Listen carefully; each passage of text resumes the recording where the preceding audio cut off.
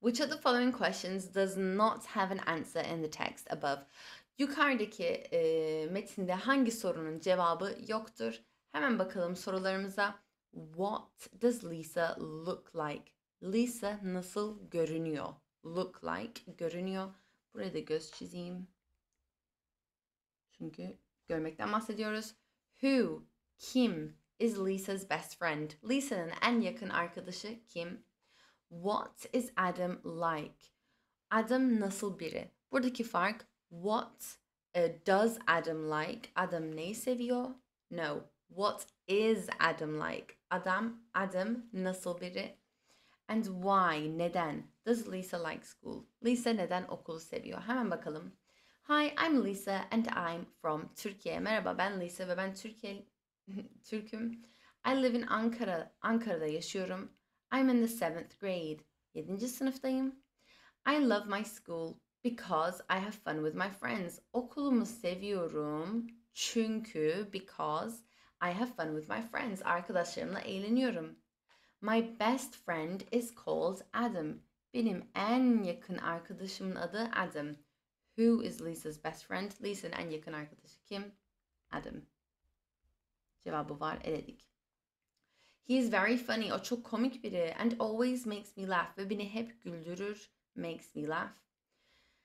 He is shorter than me and has dark hair. O benden daha kısa ve esmer, koyu saçları var. We love spending time together. Birlikte vakit geçirmeyi severiz. Let's see. What is Adam like? Adam nasıl biri? Evet, biliyoruz. Komik biri ve hep onu güldüren biri. Cevabı var. Why does Lisa like school? Lisa neden okulu seviyor? Çünkü I have fun with my friends. Arkadaşlarıyla eğleniyor. Bunun da cevabı var. Ama what does Lisa look like? Lisa nasıl görünüyor? Lisa'nın görünüşü nasıl? Bunun hakkında herhangi bir bilgi verilmediği için cevabımız A. What does Lisa look like? Lisa nasıl görünüyor?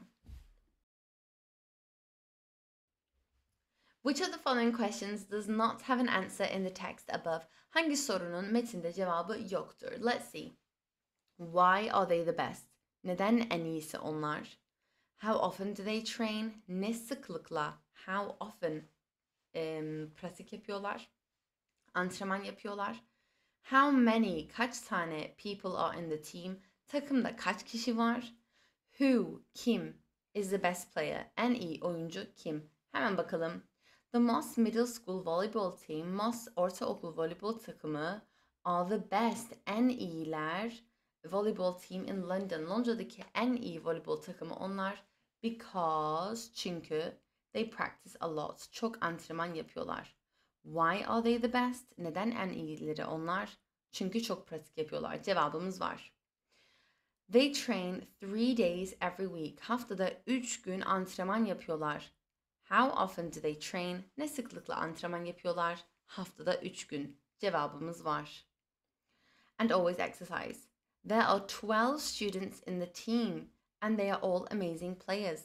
Takımda 12 kişi var ve hepsi harika oyuncular. How many people are in the team? Takımda kaç kişi var? 12 kişi var. Bunun da cevabı var. They are a good example of what being disciplined can make you achieve.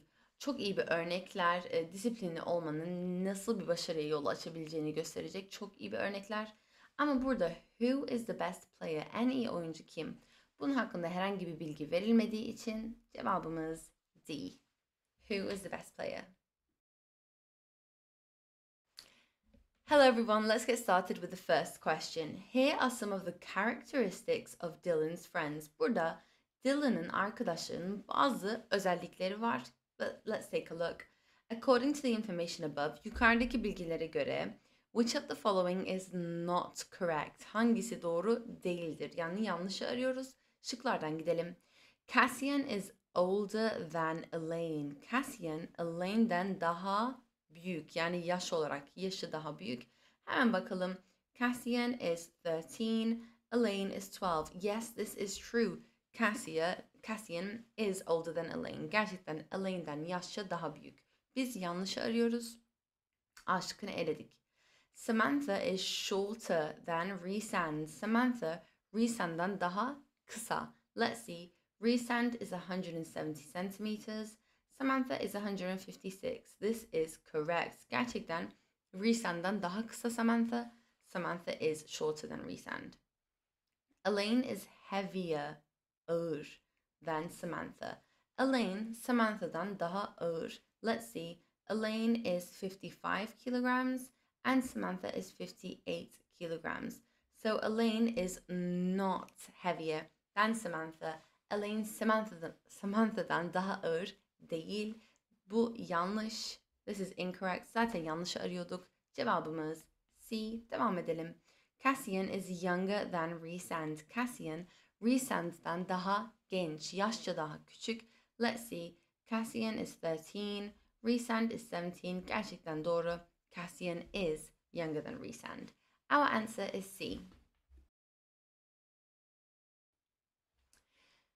Who says something negative about Joey's personality? Kim, Joey'nin kişiliği hakkında negatif bir şey söylüyor, kötü bir şey söylüyor. Hemen bakalım.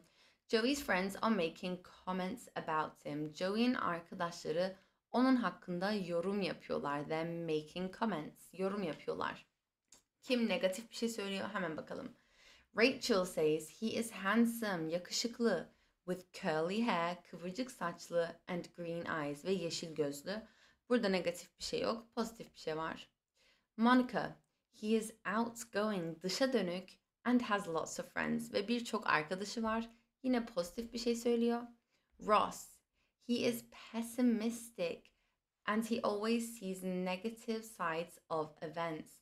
O çok pesimistik biri, yani optimistik'in zıttı pessimistik, her şeyin kötüsünü düşünen, her şeyin en olumsuzunu düşünen ve hep olayların negatif yönünü görür. Yani hem pesimist hem de olayın negatif yanlarını görüyor. This is negative. Chandler says he is slim and tall. Uzun ve ince. Burada da yine kötü bir şey söylememiş. Yani pozitif bir şey söylemiş. Who says something negative about Joey's personality? Ross. Our answer is C. Ross. Mrs. Colleen does a survey of the personality traits of the students and teachers at her school. Mrs. Colleen bir anket yapıyor. Ankette okulundaki öğretmenler ve öğrencilerin kişilik özellikleriyle alakalı. Here are the results. Sonuçlara bakalım. Number of people, kişi sayısı, and teachers and students. According to the information above, which of the following is incorrect? Hangisi yanlıştır? Hemen bakalım. We have stubborn, inatçı, punctual, zamanında gelen, honest, dürüst, hardworking, çalışkan. Hangisi yanlıştır? Hemen bulalım. Teachers are better, daha iyi, better at getting to places on time than students. Öğretmenler bir yere vaktinde varma konusunda öğrencilerden daha iyidir. Yani öğretmenler öğrencilerden daha punctual'dır. Hemen bakalım. Punctual, vaktinde gelen. Gerçekten de öğretmenleri görüyoruz. Öğrencileri burada görüyoruz. Gerçekten de öğretmenler daha iyi. Teachers are better at getting to places on time than students. Bu doğru. Biz yanlış arıyoruz. B. Students work harder than the teachers. Öğrenciler öğretmenlerden daha çok çalışıyor. Hemen bakalım. Hardworking, çalışkan. Burada görüyoruz ki öğretmenler burada, öğrenciler burada. Öğrenciler daha çalışkan. Bu doğru. Yanlış arıyoruz. Students and teachers both. İkisi de hem, ikisi de don't change their minds easily. Hem öğretmenler hem öğrenciler kolay kolay fikirlerini değiştirmezler. Yani burada change their minds easily hep neyle eşleştirmeliyiz? Stubborn. İnatçı kelimesiyle eşleştirmeliyiz. Hemen bakalım. Gerçekten de eşitler. Bu da doğru. Cevabımız D şıkkı. Students are more truthful than teachers. Öğrenciler öğretmenlerden daha çok doğruyu söyler, daha dürüstlerdir. Hemen bakalım. Honest, dürüst. Burada görüyoruz ki teachers are more truthful than students. Bu yanlış. Zaten yanlış arıyorduk. Our answer is D.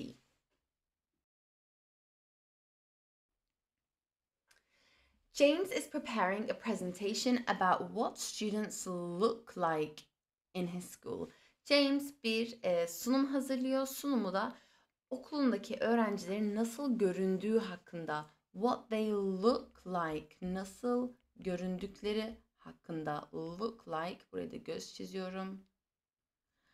He wants to do a survey to add to his presentation. Sunumuna ekleyecek bir anket yapmak istiyor. Which of the following surveys is suitable for him to do? Hangi anket onun yapması için uygundur? Hemen bakalım. Öğrencilerin nasıl göründüğü hakkında bir anket arıyoruz. Tick your personality traits. Kişilik özelliklerinizi tik atın. Stubborn, inatçı, helpful, yardımsever, funny, comic, kind, iyi, punctual, zamanında gelen. Hayır, burada nasıl göründüğü hakkında herhangi bir bilgi edinemeyiz. Tick your hobbies. Hobilerinizi tik atın. Futbol oynamak, kitap okumak, film okumak, ders çalışmak, yüzmek. No. Tick your city. Şehrinizi tik atın. Burada da şehirlerimiz var. No. B şıkkı. Tick the correct ones for you. Sizin için doğruyu seçin. Short, kısa. Tall, uzun. Slim, zayıf. Plump, kilolu. Dark hair, koyu esmer saçlı. Yes, burada nasıl göründüğümüzü, how we look like, burada görebiliriz. Our answer is B. Liam's friends are talking about him. Liam'ın arkadaşları Liam hakkında konuşuyor. According to the information above, who thinks Liam is a smart boy? Kim, Liam'ın smart olduğunu, zeki olduğunu düşünüyor. Zeki bir erkek olduğunu düşünüyor. Let's see. He never tells lies. Hiç yalan söylemez. Tells lies. Asla. Never. Hayır. Lucas değil. He always arrives on time. Her zaman vaktinde gelir. Burada yine zekasıyla alakalı bir şey söylemiyor. He always buys me gifts. Bana her zaman hediye alır. No. He is very clever. O çok zeki biri. O çok akıllı biri. Clever. Burada clever eşittir smart. Our answer is Victoria C. Which of the following questions does not have an answer in the text above? Hangi sorunun yukarıdaki metinde cevabı yoktur? Hemen bakalım. Hello, I'm Samantha. Ben Samantha. I'm a very healthy person. Ben çok sağlıklı, healthy biriyim. Here is how. Nasıl yaptığımı anlatayım. I always wake up early and jog to school. Her zaman erken uyanır ve okula koşarak giderim. I always, her zaman eat healthy food and diet too. Her zaman sağlıklı beslenirim ve diyet yaparım. I play different sports 3 times a week. Haftada 3 gün farklı sporlar oynarım. I go to bed early and sleep 8 hours every day. Her gün yatağa erken giderim ve 8 saat uyurum. Hemen bakalım hangisinin cevabı yoktur. How, nasıl does Samantha go to school? Samantha okula nasıl gider? Samantha okula koşarak gidiyor. She jogs to school. Cevabı var. How often, ne sıklıkla does she do sports? Ne sıklıkla spor yapar? She plays different sports 3 times a week. Haftada 3 kere farklı sporlar yapar. Yes, bunun da cevabı var. Does Samantha go to bed late? Samantha yatağa geç saatte gider mi? Bunun da cevabı var. No, she does not go to bed late. Geç gitmiyor. Tam zıttı early. Erken gidiyor yatağa. Bunun da cevabı var. Which sport is her favorite? Hangi spor favorisi? Bunun hakkında herhangi bir bilgi verilmediği için cevabımız D. Susan and Jamie want to spend time together. Susan ve Jamie birlikte vakit geçirmek istiyorlar. Spend time together on the weekend. Hafta sonu birlikte vakit geçirmek istiyorlar. Here are their interests. İlgi alanlarını gösteriyor buradaki tablo. Which of the following activities is suitable for them to do together? Hangi aktivite birlikte, together yapmaları için uygundur? Hemen bakalım. Susan likes... Oh, whoops. Susan likes surfing on the net. İnternette gezinmeyi seviyor. Buraya internet simgesi çizeyim. Playing the piano. Piyano çalmayı seviyor. And sports. Ve spor yapmayı seviyor. Jamie likes playing football. Futbol oynamayı seviyor. Reading. Kitap okumayı seviyor. And painting. Resim çizmeyi seviyor. Hangisi eşleşiyor? Böyle baktığımızda görürüz ki sports and football eşleşiyor. Yani sporla, futbolla alakalı bir şey olabilir. Hemen bakalım, burada online games hakkında bir aktivitemiz var. Müzikle alakalı, kitap okumakla alakalı. But here we have a football match, which is both about sports and football. Our answer is B.